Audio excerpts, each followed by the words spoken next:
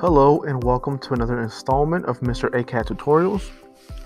Today we'll be learning how to create isometric drawings using AutoCAD. Before we get started, don't forget to like and subscribe to my channel. It really helps out. Thank you guys for your support. And also, if at any point I lose you in this process or if you have any questions, feel free to comment below and I'll try to answer those questions as soon as possible. Without further ado, let's go ahead and get started. So the very first thing I like to do when I'm doing isometric drawings is I like to start from the furthest line to the left or the furthest line to the right, whichever one. In this case, I'm going to start with the vertical line that's furthest to the left. And we're going to make that 3 inches. So I'm going to go ahead and change my layer here just so you can see a little bit better.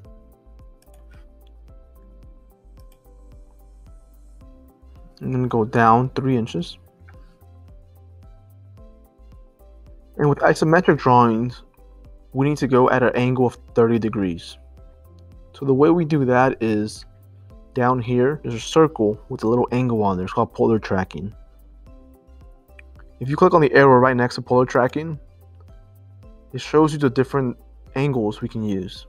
For isometric, we use 30, 60, 90. So this is the one you will click on. As you can tell, it locks in every 30 degrees, so that's 0. Isometric, we said we're going to use 30, 60, 90, so in this case we'll wait for it to lock in at 30 degrees. Type in 4, enter. We're going to create this vertical line of 1 inch right here. So I'm getting all my dimensions from this. All of these little areas here are all going to be 1 inch. All the thicknesses right here. So I'm going to go ahead and do the same thing. What I did right now is I click spacebar. Spacebar allows you to go to the last command you just used. You go down 2 inches. Make that line to this line right there. Now I'm going to click spacebar again one more time. I'm going to go up here now, create this step. So before it was 0 and we were going down 30 degrees. Now we're going to go up 30 degrees. So up 30 degrees. The depth is 2.5. That's how thick this object is. And I'm going to go down 2 inches right here. So I'm going to go down 30 degrees, 2 inches. Enter. And then I'm going to go from this right here. So simple math, if this line in the back is 2.5, and if this is 1 inch, then therefore this must be 1.5.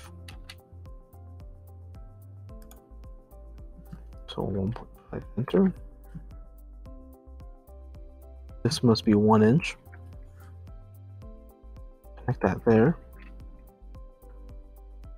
Also, I'm going to go 1.5 this direction. As you can tell, there's a vertical line right here, and there's another line coming off that other vertical. Okay. Also 30 degrees, and this one's also going to be 3 inches. Enter. I can now connect this line here.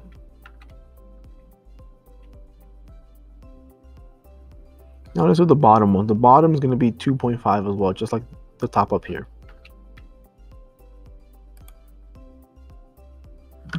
2.5, enter. Go up 1 inch, enter. And I'm going to connect that line right there. So the only thing that's left now is this slant. So I always like to leave the slants for last, because I don't know how long that slant is, and I don't care how long that slant is. I don't know the angle of that slant either. All I know is the starting point, and I know the ending point. And that's all I need to know. So I'm going to click on this starting point. I know it has to end right there. So I'm going to go do the same thing for the other side. I know the starting point. I know the ending point. And then I'm going to go ahead and just dimension this just to prove we have all the right dimensions. So go to dimension right here.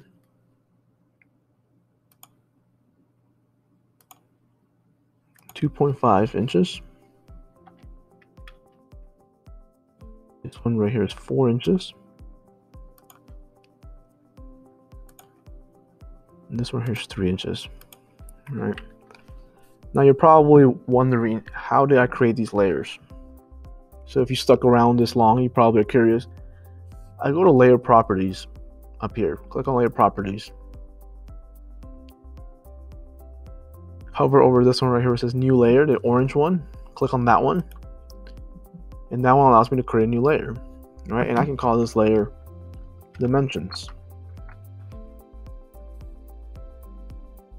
If I go over to the right, I can change the color of that layer as well. I can add multiple layers for text. I can add a layer for anything else that I want.